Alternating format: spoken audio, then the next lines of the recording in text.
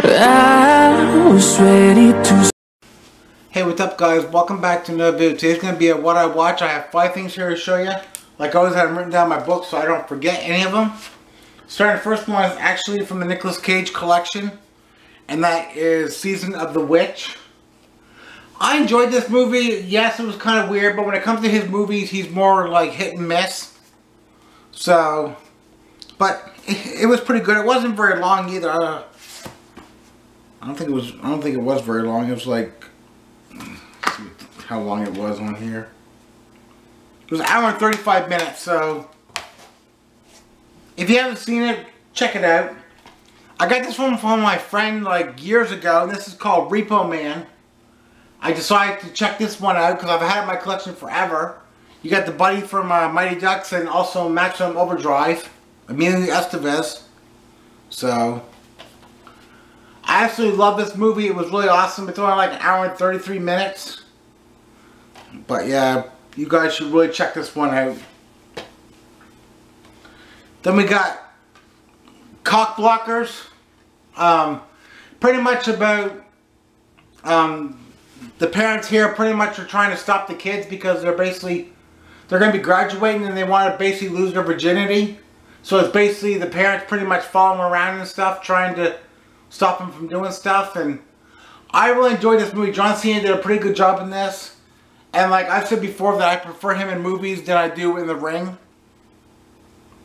But yeah, there was like certain parts where he would just start crying.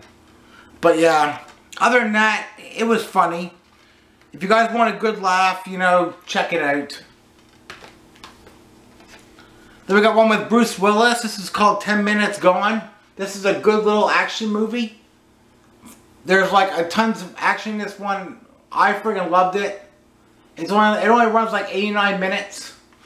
And the other guy was in other movies too. What was he in? Fantastic Four, The Shield TV show. I haven't seen the movies or the TV show, so his character was he was basically new to me, but I basically know Bruce Willis.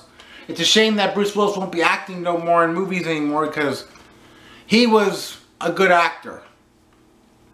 But yeah, really good movie. You should guys check it out. I think I paid like $5 this at Walmart in a $5 bin. And the last one I actually just watched a couple nights ago. This was pretty good. And this is Jackie Chan, Accidental Spy, if I can talk. I've had this movie probably back like when I first started collecting DVDs. I remember getting this out of the $5 bin. And it's a lot of action to it. It's pretty bad when they ask him what his name in the movie is. He says Jackie Chan. They couldn't even give him like another name. So, but man, I had a good time with this one. I wish I would have watched this one sooner. But, so I'm just going to do a little recap of what I showed you guys. Accidental Spy. 10 Minutes Gone. Repo Man. Season of the Witch. I still got a couple other ones I need to watch off this set too, so. And we got blockers, or cock blockers.